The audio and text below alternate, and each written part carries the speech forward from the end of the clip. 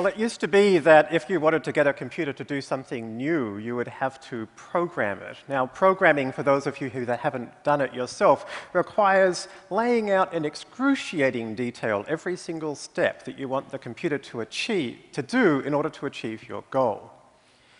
Now, if you want to do something you don't know how to do yourself, then this is going to be a great challenge. So this was the challenge faced by this man, Arthur Samuel. In 1956, he wanted to get this computer to be able to beat him at checkers. How can you write a program, lay out in excruciating detail how to be better than you at checkers? So he came up with an idea. He had the computer play against itself thousands of times and learn how to play checkers. And indeed it worked. And in fact, by 1962, this computer had beaten the Connecticut state champion. So Arthur Samuel was the father of machine learning, and I have a great debt to him because I am a machine learning practitioner. I was the president of Kaggle, a community of over 200,000 machine learning practitioners. Kaggle puts up competitions to try and get them to solve previously unsolved problems, and has been successful hundreds of times. So from this vantage point, I was able to find out a lot about what machine learning can do in the past, can do today, and what it could do in the future. Perhaps the first big success of machine learning commercially was Google. Google showed that it is possible to find information by using a computer algorithm, and this algorithm is based on machine learning. Since that time, there has been many commercial successes of machine learning. Companies like Amazon and Netflix use machine learning to suggest products that you might like to buy, movies that you might like to watch. Sometimes it's almost creepy. Companies like LinkedIn and Facebook sometimes will tell you about who your friends might be, and you have no idea how it did it. And this is because it's using the power of machine learning. These are algorithms that have learned how to do this from data rather than being programmed by hand. This is also how IBM was successful in getting Watson to beat the two world champions at Jeopardy, answering incredibly subtle and complex questions like this one. This is also why we are now able to see the first self-driving cars. If you want to be able to tell the difference between, say, a tree and a pedestrian, well, that's pretty important. We don't know how to write those programs by hand, but with machine learning, this is now possible. And in fact, this car has driven over 1 million miles without any accidents on regular roads. So we now know that computers can learn. And computers can learn to do things that we actually sometimes don't know how to do ourselves, or maybe can do them better than us. One of the most amazing examples I've seen of machine learning happened on a project that I ran at Kaggle, where a team run by a guy called Geoffrey Hinton from the University of Toronto won a competition for automatic drug discovery. Now, what was extraordinary here is not just that they beat all of the algorithms developed by Merck or the international academic community, but nobody on the team had any background in chemistry or biology or life sciences, and they did it in 2 weeks. How did they do this? They used an extraordinary algorithm called deep learning. So important was this that, in fact, this success was covered in the New York Times in a front-page article a few weeks later. This is Geoffrey Hinton here on the left-hand side. Deep learning is an algorithm inspired by how the human brain works. And as a result, it's an algorithm which has no theoretical limitations on what it can do. The more data you give it and the more computation time you give it, the better it gets. The New York Times also showed in this article another extraordinary result of deep learning, which I'm going to show you now. It shows that computers can listen and understand. Now, the last step that I want to be able to take in this process is to actually speak to you in Chinese. Now, the key thing there is we've been able to take a large amount of information from many Chinese speakers and produce a text-to-speech system that takes Chinese text and converts it into Chinese language. And then we've taken an hour or so of my own voice, and we've used that to modulate the standard text-to-speech system so that it would sound like me. Again, the results are not perfect. There are, in fact, quite a few errors. 结果并不完美。他们集体反复改错误。There's much work to be done in this area. 在这方面有很多工作要做。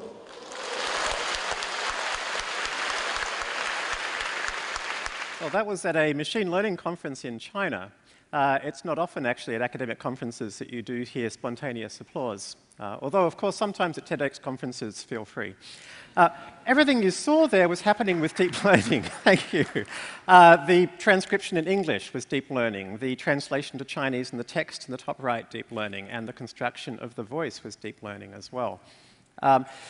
So deep learning is this extraordinary thing. It's a single algorithm that can seem to do almost anything. And I discovered that a year earlier, it had also learned to see. In this obscure competition from Germany called the German Traffic Sign Benchmark, deep learning had learnt to recognize traffic signs like this one.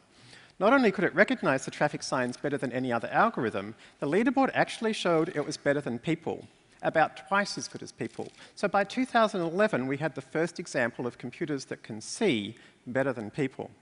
Since that time, a lot has happened. In 2012, Google announced that they had a deep learning algorithm watch YouTube videos and crunch the data on 16,000 computers for a month. And the computer independently learned about concepts such as people and cats just by watching the videos. This is much like the way that humans learn. Humans don't learn by being told what they see, but by learning for themselves what these things are. Also in 2012, Geoffrey Hinton, who we saw earlier, won the very popular ImageNet competition, looking to try to figure out from 1.5 million images what they're pictures of. As of 2014, we're now down to a 6% error rate in image recognition. This is better than people again. So machines really are doing an extraordinarily good job of this, and it is now being used in industry. For example, Google announced last year that they had mapped every single location in France in 2 hours. And the way they did it was that they fed street view images into a deep learning algorithm to recognize and read street numbers. Imagine how long it would have taken before. Dozens of people, many years. This is also happening in China. Baidu is kind of the Chinese Google, I guess. And what you see here in the top left is an example of a picture that I uploaded to Baidu's deep learning system. And underneath, you can see that the system has understood what that picture is and found similar images. And these similar images actually have similar backgrounds, similar directions of the faces, even some with their tongue out. This is not clearly looking at the text of a web page. All I uploaded was an image. So we now have computers which really understand what they see and can therefore search databases of hundreds of millions of images in real time. So what does it mean now that computers can see? Well, it's not just that computers can see. In fact, deep learning has done more than that. Complex, nuanced sentences like this one are now understandable with deep learning algorithms. As you can see here, this Stanford-based system, showing the red dot at the top, has figured out that this sentence is expressing negative sentiment. Deep learning now, in fact, is near human performance at understanding what sentences are about and what it is saying about those things. Also, deep learning has been used to read Chinese, again, at about native Chinese speaker level. This algorithm developed out of Switzerland by people, none of whom speak or understand any Chinese. As I say, using deep learning is about the best system in the world for this, even compared to native human understanding. This is a system that we put together at my company, which shows putting all this stuff together. These are pictures which have no text attached, and as I'm typing in here sentences, in real time it's understanding these pictures and figuring out what they're about and finding pictures that are similar to the text that I'm writing. So you can see it's actually understanding my sentences and actually understanding these pictures. I know that you've seen something like this on Google where you can type in things and it'll show you pictures, but actually what it's doing is it's searching the web page for the text. This is very different to actually understanding the images. This is something that computers have only been able to do for the first time in the last few months. So we can see now that computers can not only see, but they can also read. And of course, we've shown that they can understand what they hear. Perhaps not surprising now that I'm going to tell you they can write. Here is some text that I generated using a deep learning algorithm yesterday. And here is some text that an algorithm out of Stanford generated. Each of these sentences was generated by a deep learning algorithm to describe each of those pictures. This algorithm before has never seen a man in a black shirt playing a guitar. It's seen a man before, it's seen black before, it's seen a guitar before, but it has independently generated this novel description of this picture. We're still not quite at human performance here, but we're close. in tests, humans prefer the computer-generated caption 1 out of 4 times. This system is now only 2 weeks old, so probably within the next year, the computer algorithm will be well past human performance at the rate things are going. So computers can also write. So we put all this together, and it leads to very exciting opportunities. For example, in medicine, a team in Boston announced that they had discovered dozens of new clinically relevant features of tumors which help doctors make a prognosis of a cancer. Very similarly, in Stanford, a group there announced that looking at tissues under magnification, they've developed a machine learning-based system which in fact is better than human pathologists at predicting survival rates for cancer sufferers.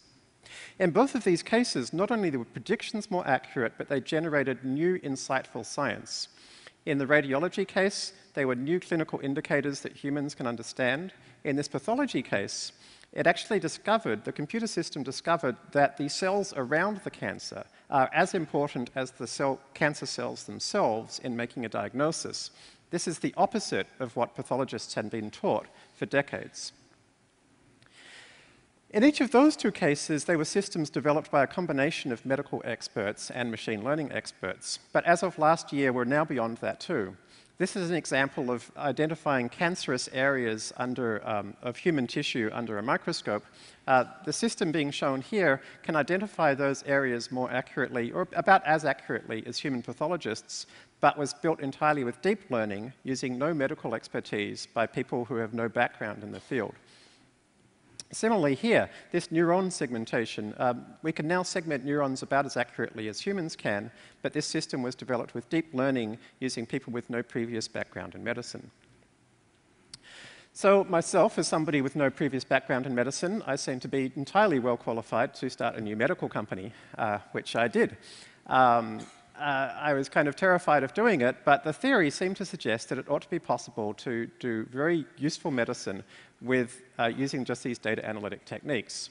And thankfully, the feedback has been fantastic, not just from the media, but from the medical community, who have been very supportive.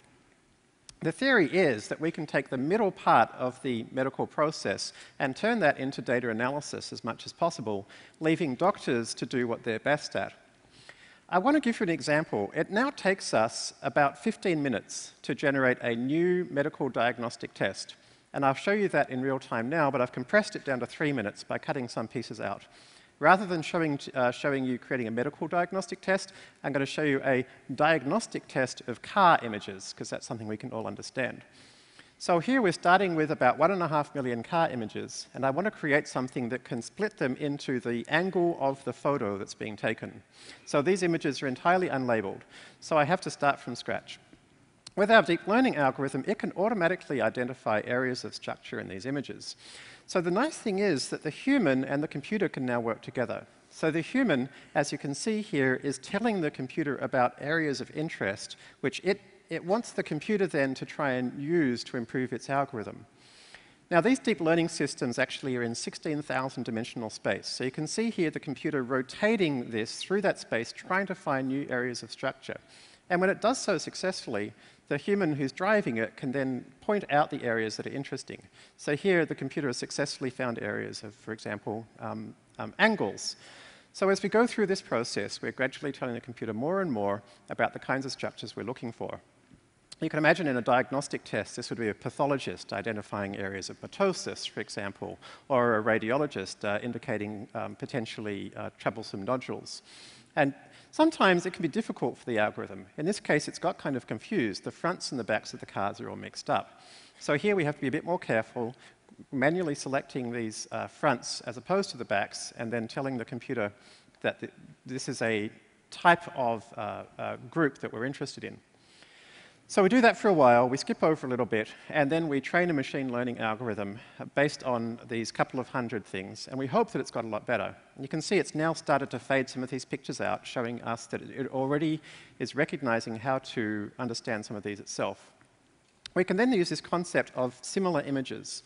And using similar images, you can now see the computer at this point is able to entirely find just the fronts of cars.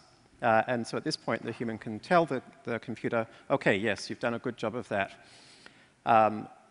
Sometimes, of course, even at this point, it's still difficult to separate out groups. In this case, even after we let the computer try and rotate this for a while, we still find that the left sides and the right sides pictures are all mixed up together. So we can again give the computer some hints, and we say, okay, try and find a projection that separates out the left sides and the right sides as much as possible using this deep learning algorithm.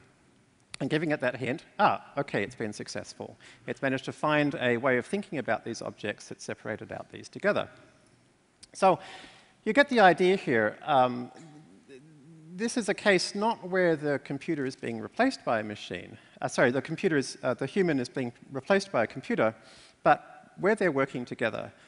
What we're doing here is we're replacing something that used to take a team of 5 or 6 people about 7 years, and replacing it with something that takes 15 minutes for one person acting alone. So this process takes about 4 or 5 iterations. You can see we now have 62% of our 1.5 million images classified correctly. And at this point, we can start to quite quickly grab whole big sections, check through them to make sure that there's no mistakes. Where there are mistakes, we can let the computer know about them. And using this kind of process for each of the different groups, we're now up to an 80% success rate in classifying the 1.5 million images. And at this point, it's just a case of finding the small number that aren't classified correctly and trying to understand why. And using that approach, by 15 minutes, we get to 97% classification rates. So this kind of technique could allow us to fix a major problem, which is that there's a lack of medical expertise in the world. The World Economic Forum says that there's between a 10x and a 20x shortage of physicians in the developing world. And it would take about 300 years to train enough people to fix that problem. So imagine if we can help enhance their efficiency using these deep learning approaches. So I'm very excited about the opportunities. I'm also concerned about the problems. The problem here is that every area in blue on this map is somewhere where services are over 80% of employment. What are services? These are services. These are also the exact things that computers have just learned how to do. So 80% of the world's employment in the developed world is stuff that computers have just learned how to do. What does that mean? Well, it'll be fine. It'll be replaced by other jobs. For example, there'll be more jobs for data scientists. Well, not really. It doesn't take data scientists very long to build these things. For example, these 4 algorithms were all built by the same guy. So if you think, oh, it's all happened before, you know, we've seen the results in the past of when new things come along and they get replaced by new jobs, what are these new jobs going to be? It's very hard for us to estimate this because human performance grows at this gradual rate. But we now have a system, deep learning, that we know actually grows in capability exponentially. And we're here. So currently, we see the things around us and we say, oh, computers are still pretty dumb, right? But in 5 years' time, computers will be off this chart. So we need to be starting to think about this capability right now. We have seen this once before, of course. In the Industrial Revolution, we saw a step change in capability thanks to engines. The thing is, though, that after a while, things flattened out. There was social disruption, but once engines were used to generate power in all the situations, things really settled down. The machine learning revolution is going to be very different to the Industrial Revolution, because the machine learning revolution, it never settles down. The better computers get at intellectual activities, the more they can build better computers to be better at intellectual capabilities. So this is going to be a kind of change that the world has actually never experienced before. So your previous understanding of what's possible is different. This is already impacting us. In the last 25 years, as capital productivity has increased, labor productivity has been flat, in fact, even a little bit down. So I want us to start having this discussion now. I know that when I often tell people about this situation, people can be quite dismissive. Well, computers can't really think, they don't emote, they don't understand poetry, we don't really understand how they work. So what? Computers right now can do the things that humans spend most of their time being paid to do. So now's the time to start thinking about how we're going to adjust our social structures and our economic structures to be aware of this new reality. Thank you.